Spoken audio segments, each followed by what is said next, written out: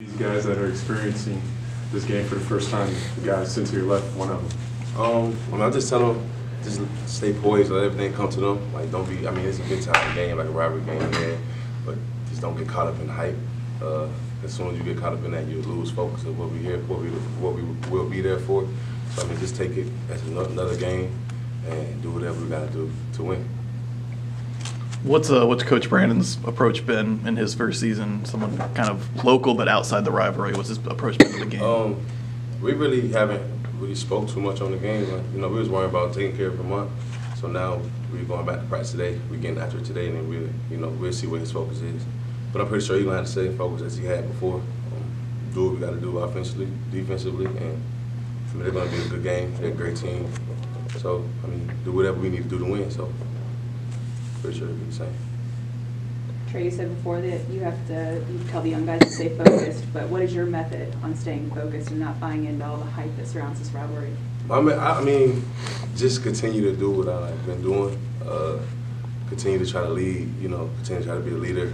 Myself, just use the things that I learned from the older players, being, in the position like Gary, Kyle, going back to Octavius, just using the things I learned from them in big time games like this. So, not just getting beside myself, not trying to go out and do too much, just keeping it simple and do the same thing that we did last year to win, and the same thing that we practice to win now.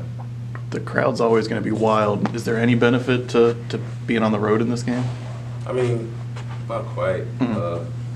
It's always going to be wild, yeah, but we got an older team, so I'm not too worried about the crowd, getting into no one's head or not throwing us out of our game or anything. Chris obviously grew up in Kentucky, probably aware of the rivalry growing up, or what were your thoughts of it? I think it's right up there with all of the great rivalries in college basketball, and it's been a great atmosphere over there, so I'm just going to look forward to playing in. Because you kind of grew up close by, what do you say to the guys who maybe aren't from around here, who are new to it, who don't understand the history? Have either of you had to explain that to them at all? Not really. I think they understand the importance of the game, and at the same time, we just got to treat it like any other game, just prepare the same way, the same focus, and can't let all that outside hype get to us. Have you been to the game as a visitor? Have you watched the game in person before?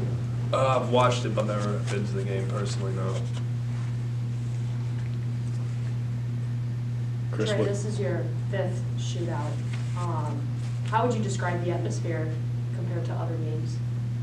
It's just way more rowdy. It's way more rowdy. Fans way more, uptight. Nah, seriously.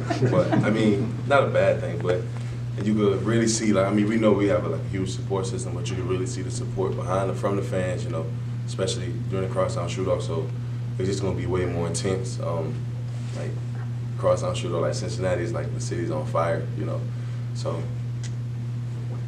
that's my explanation of it, I guess. How often when you're walking around town during the course of the year do people mention this game to you? A lot or not at all?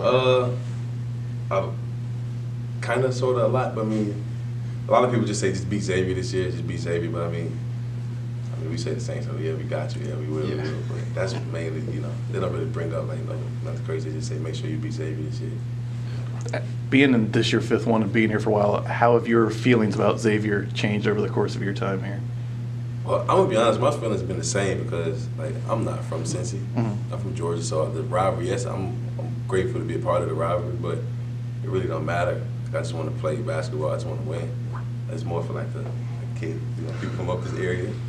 So my feelings never changed against them. I just want to win and keep going and win in March. You talked about coach's approach kind of always being the same. What about as a player? Do you do anything different on a game day like this, knowing the intensity is going to be higher? No? Nah, I prepare the same way that we do for every other game. Keep it simple, prepare the same. Anyone else? How's your tooth, Chris? I had that fixed this morning. Yeah.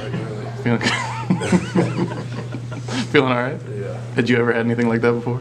Yeah, it's been chipped a few times. It's the same one. So. Oh, really? Oh, man. Hopefully it stays like this for a while. Did the chip break or did the tooth break? The chip broke. Okay. I wouldn't think someone as tall as you would get as many chipped teeth as that.